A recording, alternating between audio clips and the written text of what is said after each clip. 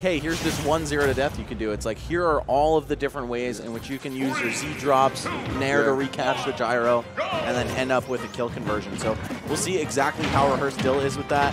Up throw, fair, down tilt jab. I love that. Yo, 35 off the bat. Yo, body slam. Got to keep him in check. And that flamethrower, I've seen it do massive damage if people just try to contest it for a long period of time. And Bowser losing his kill confirms off up throw, but still able to retain some low percent combos. We saw it right there. Up throw to the fair, that high arc on the swing.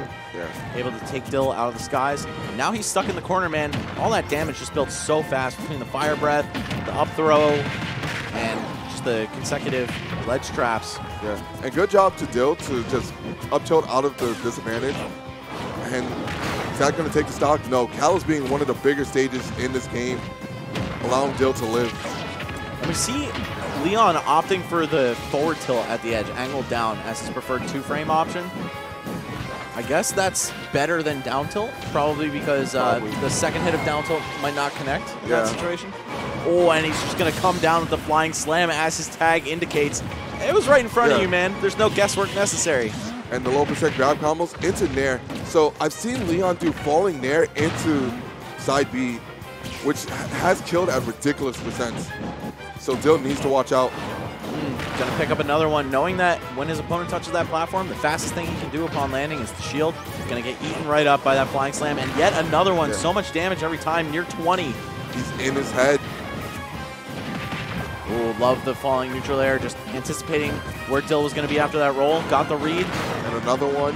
Yep, using the platform to his aid, but of course cross stage is not enough. But that forward air, man, that high hitbox, it's so good for edge guarding, for juggles. It's like reminiscence to Melee Mark's forward air. Very much so. Yeah, I know a lot of Melee players, when they first started the game, they're like, yo, I like Bowser. This fair is nice. Yeah, it is. But of course, you can't do 2 in 1 short hop or jump away after the first one. So a bit more limiting than something like that, but still obviously a great tool. We're going to see Dill try to run this projectile storm, intercepts the landing on the platform with up air. And we're going to see him take the first stock, but he's a big boy like Bowser, man. Making this kind of comeback can be so difficult. He could just trade repeatedly. Dill's going to have to be extra clean with his projectiles to keep Bowser at bay. Double fair into the flamethrower, and look at him. He's already at 65 damage.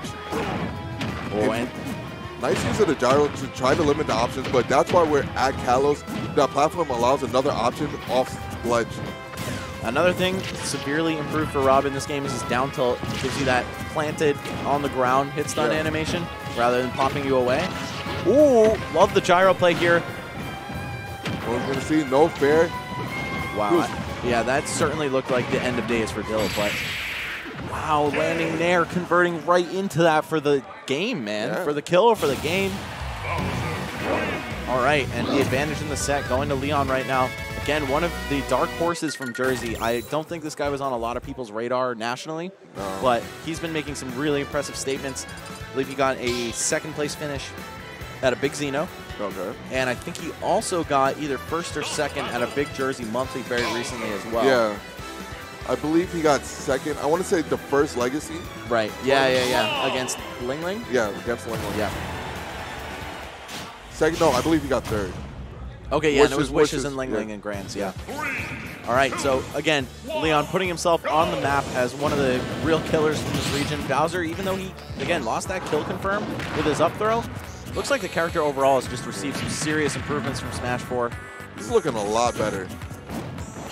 This Bowser actually looks kind of healthy. Yeah, for sure.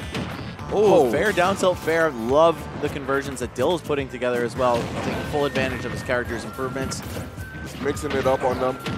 And now walling them out with these fairs. Keeping those landing options nice and unsafe for LeoN here, who now is bleeding out kind of heavily. Of course, Bowser's real heavy, so 95 isn't the scariest percent for him to be at, but still. Yeah, it's not something you really want. Then 3.5 hits later, and he takes the first stock. All right. Okay, LeoN. Wow. Oh, no. Dill able to break out just in time. One of the new mechanic changes in this game, of course, is that you can match out of those command grabs as they drag you. So LeoN throwing a stock away for no reason. That could have been a huge swing in his favor, though. Yeah. Also, Rob having one of the best recoveries in the game helped him out from that situation, too. Feels like another character, they would have been still dead. Okay, Dill playing around on that platform, just trying to find his opportunity to get back to center stage.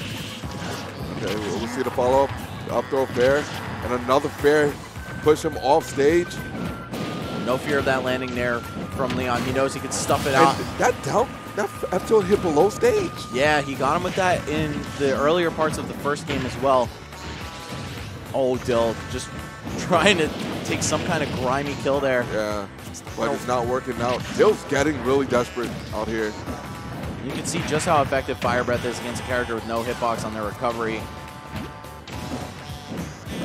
Oh, wow.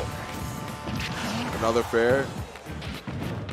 LeoN looking for so many game-winning scenarios right now, but I don't think he needs to press the issue too hard. Percents are strongly in his favor, and a full stock up. There we go. Just going to get the drop zone fair and close it. Ridiculous. LeoN showing his dominance, and this is one of the people that you didn't expect will do so great in Ultimate, like Bowser, and he's just running stuff. To be completely real with you, man, I thought the Bowser players were going to take a steep dive in results for the early part of the game, of course, because, you know, patches. Their bread and butter was out, right? Yeah. And that could bring Bowser back from the depths. If you had 150+%, yeah, one grab at 80, even on a character like Cloud who's fairly heavy, or, you know, a little bit above Mario's weight, could be the end of the stock, the end of the game, right? But instead, we see this character come to the table with a whole bunch of more polished tools, but less polarizing ones.